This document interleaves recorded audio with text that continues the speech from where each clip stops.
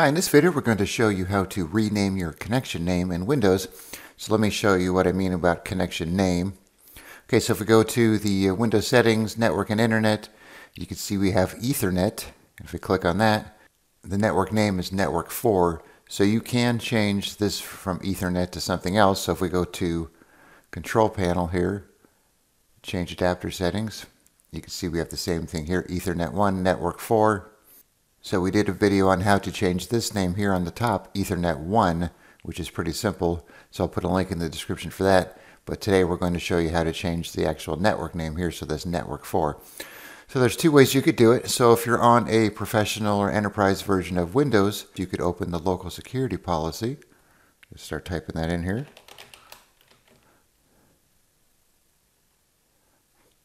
And on the left here, look for Network List Manager Policies. All right, so we have network 4 here. So you could double click that.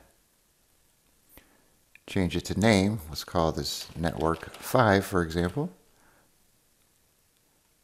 And you can see it changes there instantly.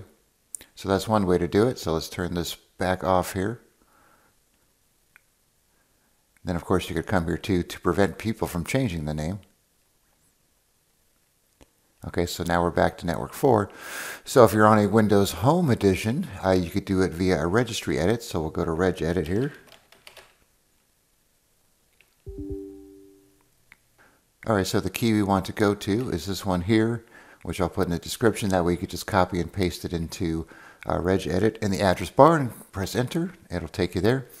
All right, so now you'll have your profiles here on the left. So you just want to browse through them until you find the one that you want to change. So in our case, we want to change network 4.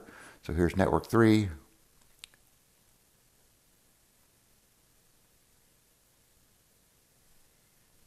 So here's network 4. So just double click it.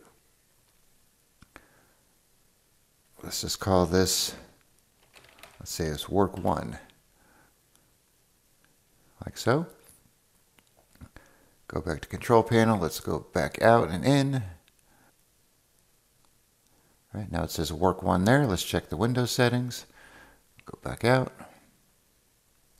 Now it says work 1. So pretty simple. So once again, you could do it from the local security policy editor on Windows Professional or from the registry editor on Windows Home. And of course, you could use the registry editor on Windows Professional as well.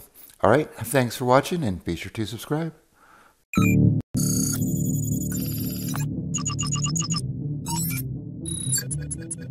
Thank you.